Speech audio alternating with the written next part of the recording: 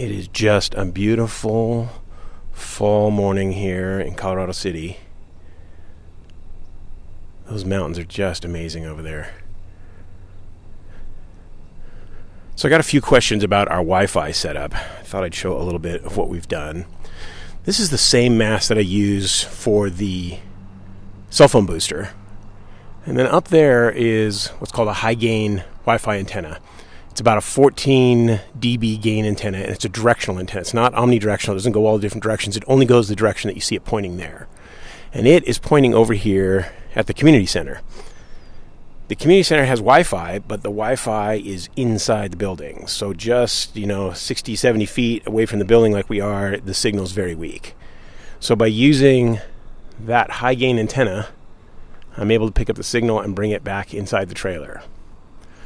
So the mast is just from Radio Shack. It's just 3 5-foot poles. I had it welded to the bumper, and then it pulls apart so I can store the 5-foot poles in one of my storage lockers.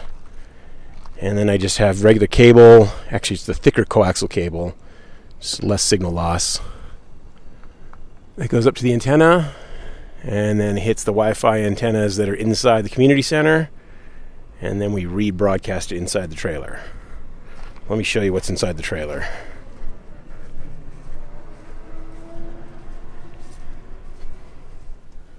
So this is what we use inside the trailer. This is basically a Wi-Fi extender range booster. This happens to be the amped wireless. I believe it's the SR10000. Normally my weBoost booster goes here, but we had a problem with it and we had to send it back in to get replaced, so that's why that's missing and there's cable sitting there. But anyways, this is pretty straightforward. It has 2 antennas. I've removed one of the antennas and attached my coax. My coax here connects to the external antenna outside, the high gain antenna. This white cable is basically a converter from the thick cable coax, which is underneath here, and then to this SMA connector. And then this antenna here just rebroadcasts the signal here within the trailer. I just velcroed it here to my control panel, but it's pretty straightforward. There's really no special setup to it. The setup is on your laptop. You basically just find the source signal that you want, and then you rebroadcast it inside your trailer or RV. You can encrypt it if you want or not. We rename ours and call it Totally Trailer so we know which one we're hooking up to.